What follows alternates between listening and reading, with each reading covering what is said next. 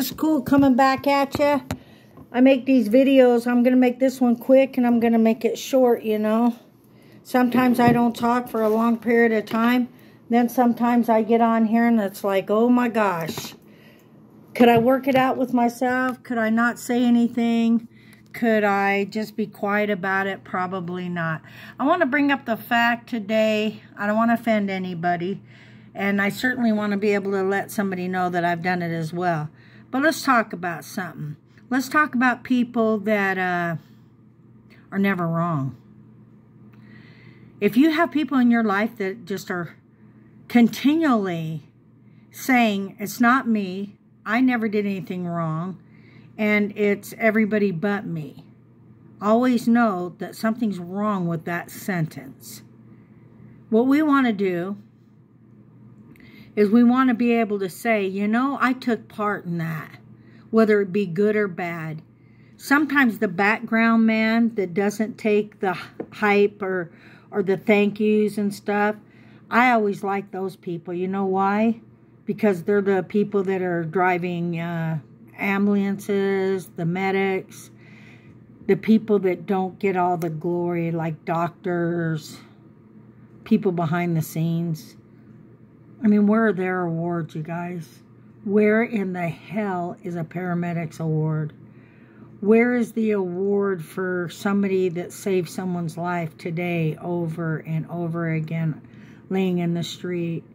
You know, where is it? Where are the awards for, you know, parents staying home and doing the best that they can with the tools that they've been taught? I mean, it's pretty basic, like, you know, make your children dinner, brush your teeth before bed, clean pajamas, just nurturing. I'll tell you where the reward is. The reward is in when they grow up, that people see something in them. A lot of times people come from parents that really never did teach them. They were pliable, they were teachable, and they were able to say, you know, I don't want to be like my parent. They can use that. Whatever fuels you to change, to be a better person, whether it be God, whether it be a negative parent, whether it be just yourself learning in life that you don't want to do it that way because you learned yourself that it was empty, that it was fake, that it was a counterfeit, you know. So my point today is coming on here. I've been coming on here off and on last few days. I've been going through something, you know. I do react. For those of you that know me and don't know me, if you do know me, I'm generally a pretty good person. I'm generally someone you can trust. I'm generally, if I say something, I'll do it. But did you know a lot of people poke at people and want them to react and have triggers because they're hiding something, because they haven't treated you right? They have like this scoreboard going and they think, and this isn't paranoia, these are facts. They want to avoid what they've done to you because not only is the fact that they don't want to accept that they haven't always treated you right. See, most people that I know, in fact, quite a few, they come off with this exterior outside, not inwardly, that, hey, I don't give a F, or I don't care what people think. Meanwhile, while they're doing that to you, did you know that deep down they're chiseling and chipping at you because you do care what loved ones think of you? Because you do care that you would like peace between people and resolve issues. So the next time you want to step up in somebody's, you know, personal triggers, think about all the things that you didn't do that were quite fair. Or use something against them that you caught on a message. Because not everything's recorded. Most people that are real smart that have master degrees know that. Most people that are therapists, they don't just clean part of the table. Notice how Miss Cool has to go back to like basic stuff like A college person wouldn't go back to basic things like what I use for my format. Like, most of the time, people wouldn't go back to a table and just, like, wipe off a certain area, right? Well, I'm only going to do this part right here because that's the only part that's dirty. They're going to wipe the whole table down if they do it correctly. Here's my point. Everybody has a dirty table. You know, and it's up to us to clean it, isn't it? I make up these things because I didn't go to college. So I have to use my mind, what I know, what I've learned, and to kind of show you what I'm thinking. So I'm thinking, well, if you are going to clean a table up, wouldn't you clean all of it? But could you do all of it in one day, being that it's you and your pain and your hurt and your suffering and all the days people didn't understand you? The only thing they ever saw was the triggering and poking a bear and you're reacting. A smart person that's been in college, that knows human behavior, that studied it, you can't lie to them. They know if you're telling the truth. So it's Miss Cool coming to you today saying, try to take out your pain and your hurts and your scars and be transparent. Like, I like to dance or write a song.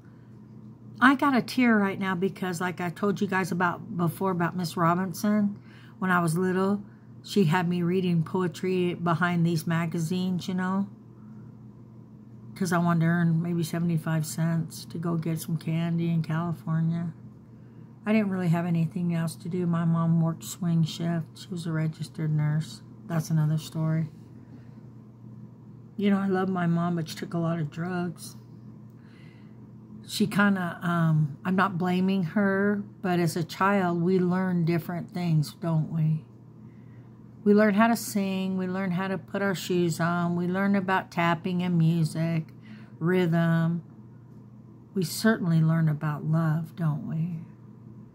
If somebody that loves you, that's a parent, while you're young and immature and innocent, they show you the wrong ways of love, since you don't know anything else when you're young, wouldn't you receive that? Wouldn't you say, wow, that's love? But what if a lot of years go by and it wasn't? What if it was abuse? And what if all the people that know you now that you're an adult think, gosh, she's messed up. Wow, you're a mess. Wow, you got lots of problems. What if they were smart and intelligent, like some of the therapists and people I've met and know, that could actually help you instead of aggravate you? That could actually be a friend. Now, being a friend is a whole nother ball game. Being a friend is not so easy. A lot of people claim they're friends, but they don't have like the action of love or kindness. They're friends that are,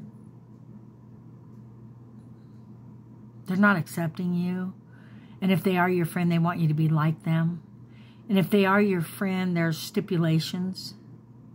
Because wouldn't a real friend like you on bad days? Because the weather's not always sunny. Sometimes it rains. And sometimes it's uncomfortable to run in the rain and get in your car without getting soaked. I always laugh at people when I see in the rain. It cracks me up. It's like that water is not going to kill you guys. And anyway, we're in Utah. You want to know where it really rains? Florida and Colorado. Yeah, I skip around. Yeah, I jump from subject to subject. It's my shout out. I can. It's Miss Cool. And want to know something? If it's raining inside of you right now, and your table's not completely clean, it's okay.